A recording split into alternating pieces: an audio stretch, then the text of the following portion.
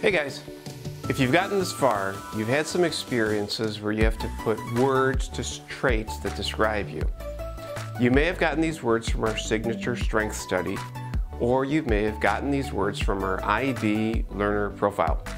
Now we're going to take 4 weeks to mindfully consider how we might develop in one of these skills. Today's module is going to give you some guidance on how you can do that.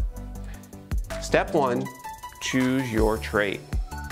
Step 2, design a scale for yourself. So this is the hardest part. Imagine the behaviors of someone who is amazing in this trait. Now imagine the behaviors of someone who is really maybe weak in this trait. And then how would you describe someone who's kind of halfway between those 2 points?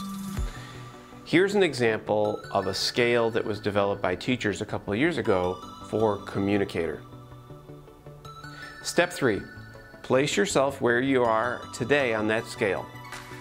Step 4, figure out what your plan is this week to be more mindful in the development of this trait based on the descriptors you've used to show how someone might move from point 1 to point 5 to point 10. At the end of the week, reflect on your progress. You can use a journal or maybe create a video for this part.